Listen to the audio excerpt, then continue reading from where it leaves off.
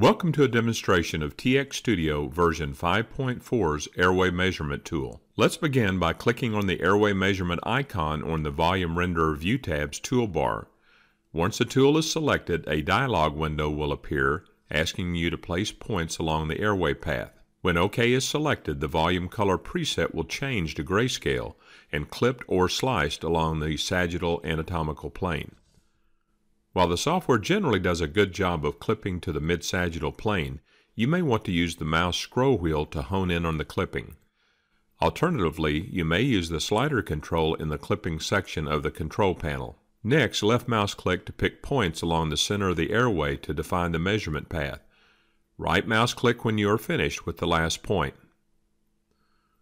TxSTUDIO will now convert the profile tracing into a volume renderer and superimpose it onto the scanned data. The minimum cross-sectional area and the total volume of the marked airway will be displayed.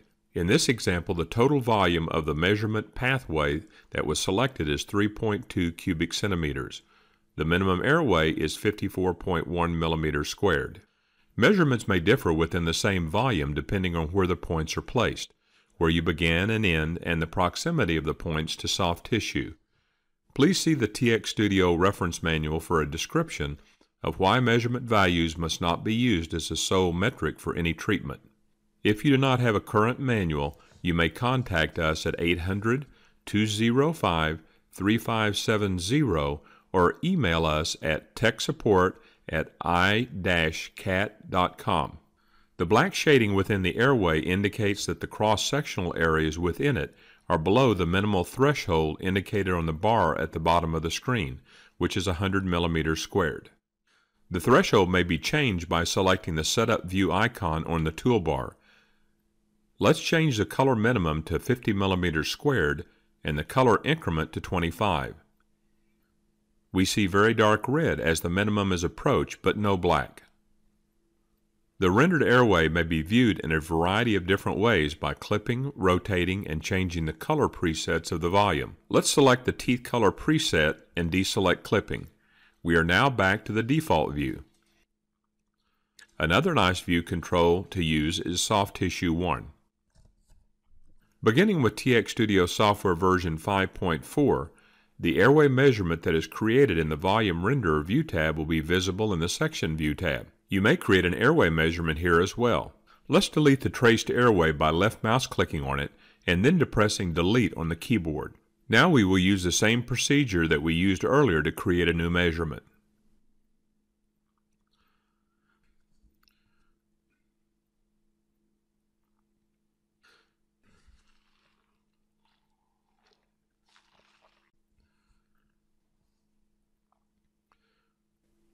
The total measurement for our new volume has changed from the 3.2 cubic centimeters computed in the Volume Renderer View tab to 4 cubic centimeters.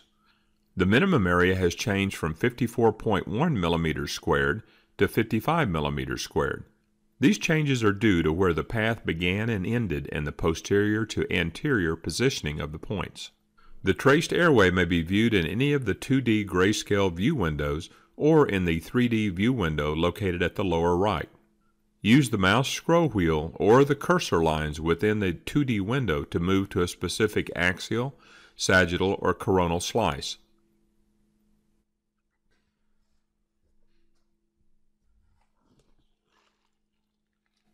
Measurement tools may be used to aid in airway assessment.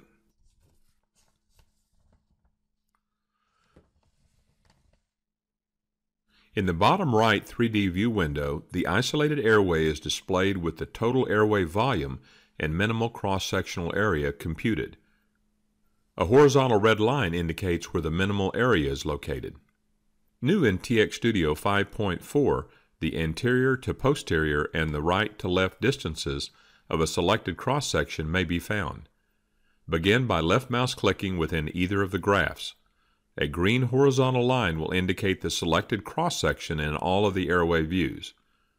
The widest distance within a selected cross-sectional slice will be computed and displayed within the graph. The anterior to posterior length of 8.18 millimeters is displayed in orange. The right to left length of 10.74 millimeters is displayed in purple. Let's rotate the airway to a coronal view to more clearly see the selected sectional area.